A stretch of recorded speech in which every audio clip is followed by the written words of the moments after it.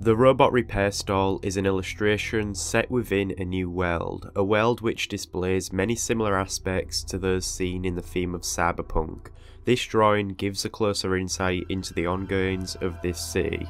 The aim is to explore this place and its universe through these drawings, and at the minute many of you know that this project is only in its early stages. Someone asked me the other day if I would ever add colour to my work, and I'm definitely open to that, but if I was to add colour, I'd look at doing it digitally and working over the pencil because I'm always more comfortable creating my drawings in pencil first. I'm not sure how it would appear with colour, and if I was to do it, it would be a separate line of drawings, maybe like a one-off series. But like usual for this video, for this time-lapse, I've created a brief narrative that helps communicate what's going on with this image. Bear it in mind that all these quick overviews are to coincide with the artwork, but the image here is open to your own interpretation. Here is the story behind the robot repair stall. It's an early start for the employees who work here, and they are up before the sun starts to peek over the vast display of concrete buildings and megastructures. It's useful to get a head start on these time-consuming tasks, and when they see the morning light starting to flood into the dense interiors on the levels up above, it's a sign that their day is officially about to start.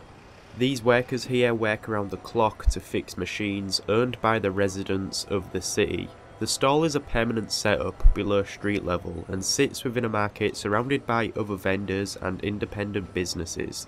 This market is a big attraction to many people in and out of the city. Travellers come for the experience, whether it's a pleasant one or not. Most people leave with mixed opinions on the place.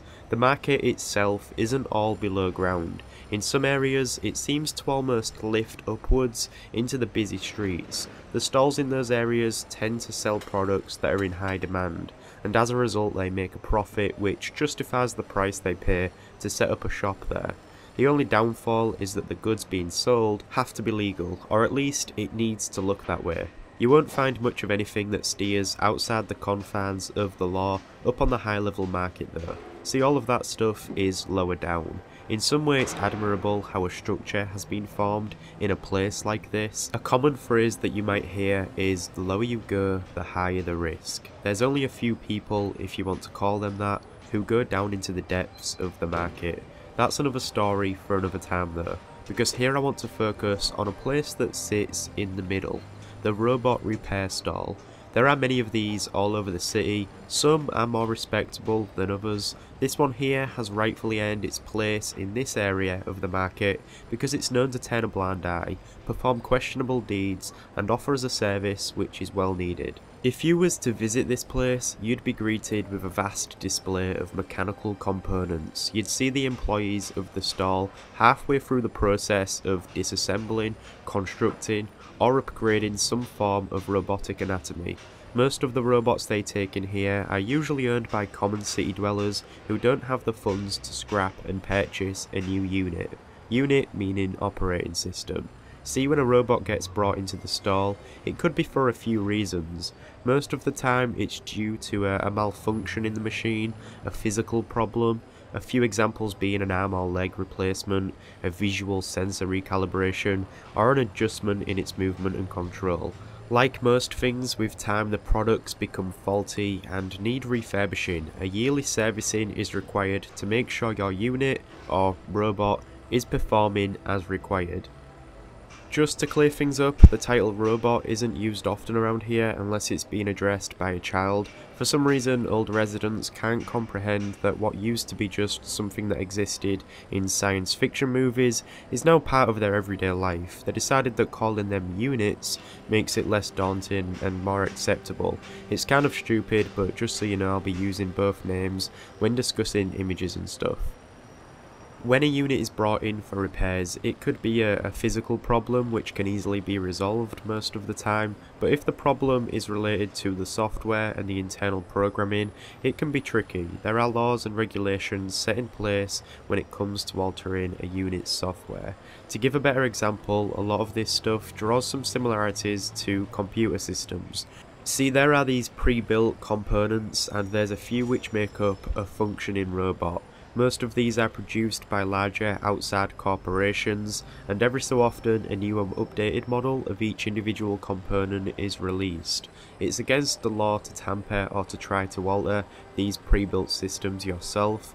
These rules are to prevent further problems with the unit and to keep the users safe. If, let's say, for some reason you want to upgrade a unit's software or alter its physical performance, then it needs to be sent to a verified robotic production company. In a world where the majority of laws in place are overlooked, most citizens of the city respect and abide the ones that involve robotic alteration.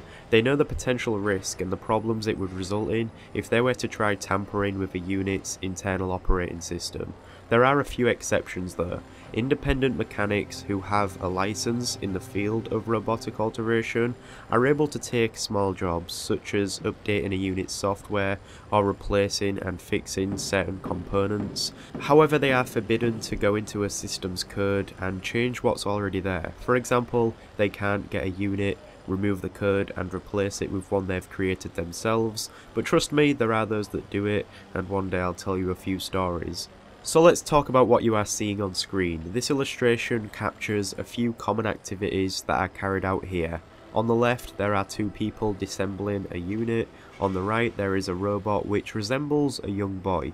Although they are rare, you'll sometimes find that people, normally a couple, will purchase this kind of unit in replacement of a real human child. These kind of machines are programmed to imitate the actions and traits of children. In fact, if it wasn't for the mechanical anatomy being on display, you could probably not tell the difference between human and machine, and the same applies to most living or working things around here. In the background you can see various platforms and levels surrounded by shops and market stalls. This place is like a maze. The various entrances, exit points and staircases make it a task to navigate. Give yourself plenty of time if you visit here. It's normal to see people running about like headless chickens because they have a meeting to attend and decided to do what they thought would be a quick shop before they get there. And depending on the level where they wanted to spend their time, if it was the lower down area of the market, they might not even show up to that meeting. Also, whilst I'm transitioning in and out of this narrative, I want to talk a bit about the approach to drawing these illustrations. Visually they are quite overwhelming in terms of detail, but that's not always a good thing. You'll notice that there isn't much contrast and that there isn't good lighting and shadow. I'm aware of this, and sometimes you can be limited by the range of tones pencil lets you achieve. Like I said earlier, I'm thinking of doing a coloured version of each drawing, so I'm going to experiment with it and more on that soon, but I think it would help create a better separation on top of this pencil work.